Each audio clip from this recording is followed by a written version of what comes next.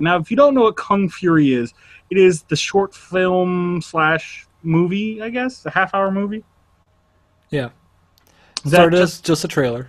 just a trailer, and then got kickstarted and made about $660,000. If it had made $1 million, they would have made it into a feature length, but didn't quite hit there. And you can definitely see where they could have made this feature length and where they had to cut. There's a sequel coming for sure.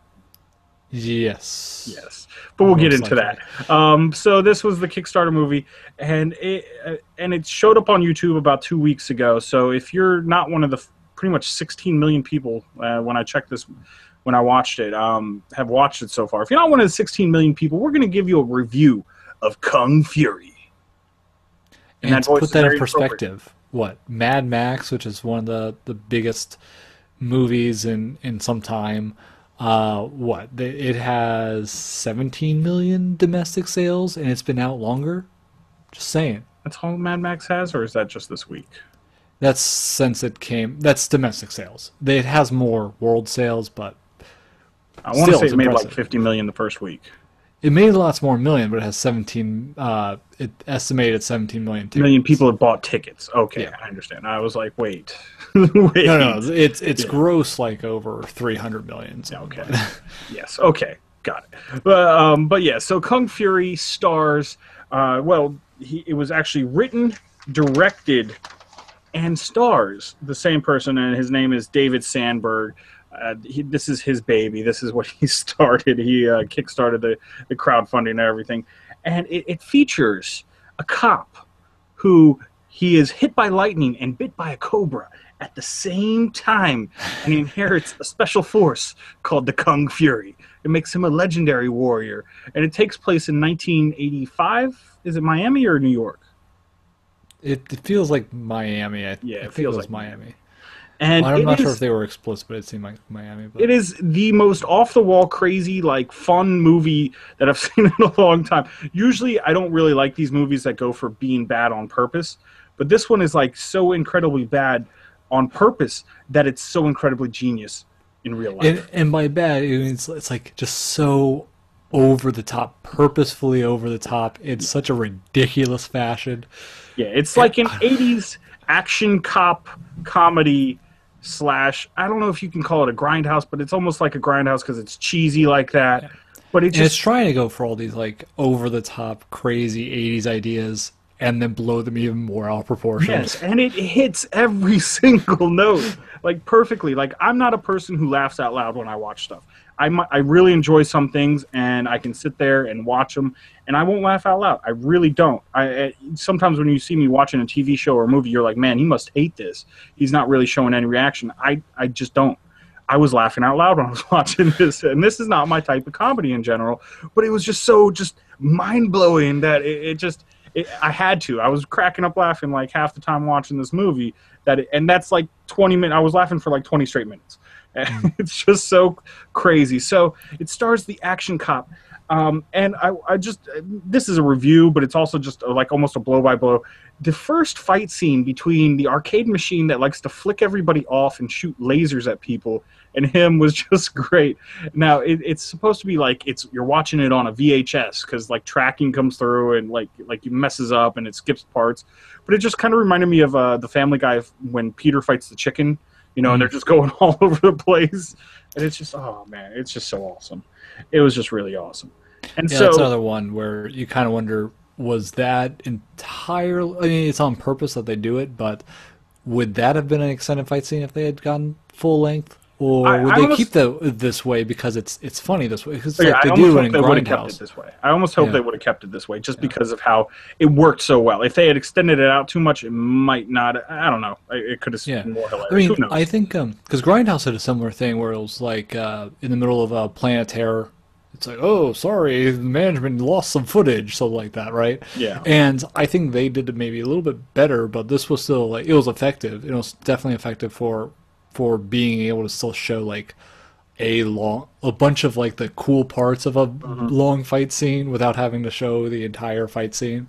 And normally when we do our reviews, I'd review like, oh, was the acting good? Was the characters good? Was the soundtrack good? By the way, the soundtrack was awesome. It fit the movie absolutely perfectly. Couldn't have fit it any better. Were the villains good? And done by David Hasselhoff. that is true too. The main theme anyway was David Hasselhoff. He And who plays would the think? car. Can't do that. I can't do that. Kung Fury. Yep. I can't do Hoff that. 9000. Don't hassle the Hoff 9000. Yeah, I mean, there's just so many great one-liners. This movie kind of reminded me of another movie. If you haven't seen it, it's pretty funny. I almost think it was a little too long, but it was really funny in general. Black Dynamite. It's another one of these just over the top. We're gonna be crazy. We're gonna do this action stuff, and it's in the same vein as that. I almost think this one was funnier than Black Dynamite, even though that was very good. That's where you get the line. This is some of his kung fu treachery. From Black Dynamite. If that doesn't sell you on a movie, that one line, I don't know what will. Yeah. But Kung Fury, it just, oh my gosh, it just blends so many things. When Hitler shoots through the phone somehow. Which, by the way, Hitler's the main bad guy, of course. Oh yeah, Hitler is the main bad guy. And he's a kung fu bastard. Yes. And it's funny, like, when he is the Kung Fuhrer. And when they're talking about Hitler, they're like, oh, you may not know about Hitler, but he was this guy back in Yeah, they keep acting like no one, like, this is some rare secret knowledge about Hitler, the Nazis, the symbols of the Nazis. Yeah. Like, oh, where have I seen this symbol before? Oh man, and then Hitler somehow time travels and comes to the 80s, and so he has to go back in time to kill Hitler, but then somehow he goes back too far into the age of the laser raptors. Oh, where Vikings and the Viking age, where there's dinosaurs, laser raptors, and guns, and Thor comes and he's giant and he just shows up sometimes when you call him. So, yeah. It's just an all around good movie. And there was one thing that I was like, oh, they introduced a character, Triceracop. And I was like, oh, they're not doing anything with him. And then there he is again. You know? Yeah, that was something I was thinking too. I was like, man, they actually show him in the opening as like a lead person, and then they do nearly nothing with it. And at that point, I was actually kind of thinking, this would also work, drawn out a bit as a TV show, like an episodic thing, where you would see more, like this would be like the setup, and then you see more like Kung Fury at the Triceracop. Yeah, the buddy cop. Well, doing whatever he is the best partner he's ever had. I love you, man. You're the greatest partner I've ever had. You haven't seen him the whole time, and the other guy was supposed to be like a father to him. The movie's just so over the top and absurd, and it takes all your favorite cliches from some of these 80s movies and just throws them in there in the most absurd way. Yeah. So it's hard to review this like we traditionally review it. All I gotta say is if you have an internet connection or if you have a smartphone and you have a half hour and you want to fill that half hour with fun and excitement and action-packedness that will keep you laughing and just entertained the whole way through, you need to watch Kung Fu.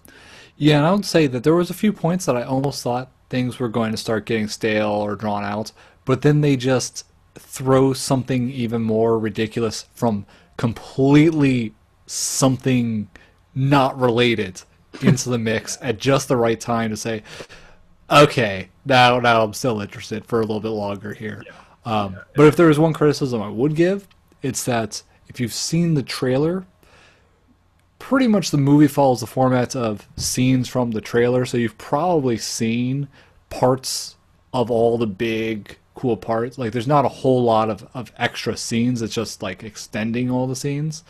So that would be one criticism, that there's not enough extra over the trailer, but I think, again, that's because when that next Kickstarter comes out, and inevitably the next Kickstarter will come out to do this again, let's all help it reach its goal to make it a feature length so that we can actually have the brand new scenes and everything like that. So, yeah. So, I mean, I give this 5 out of 5. Yeah. It accomplished what it set out to do very well. Oh, it was amazing! It was amazing, and for Kickstarter too. It's not. Let me also say this: that if you watch the show, I don't usually get into stuff like that. That is not my cup of tea. I don't usually get into the cheesy, so bad it's good stuff. But this just hit every note perfectly. So if you, like I said, if you want to just be entertained, watch Kung Fury. It's amazing. You got to check it out. You can find it on YouTube. I think the name of the YouTube channel is Laser Unicorns or something like that. So, which, if you look, there's little Easter eggs of like laser unicorns throughout. I think the arcade machine is called it was Laser Unicorn. Yeah. So yeah, check it out. That's the other thing. This movie needs to be made into a game now too. Just saying. I would play this movie game. I would. I really would. So if you have seen it, let us know what you think. Hit us up, comments down below. Of course, at Words From My Face on Twitter, Google Plus, and Facebook. Always good ways of getting a hold of us. Don't forget about wordsfrommyface.com.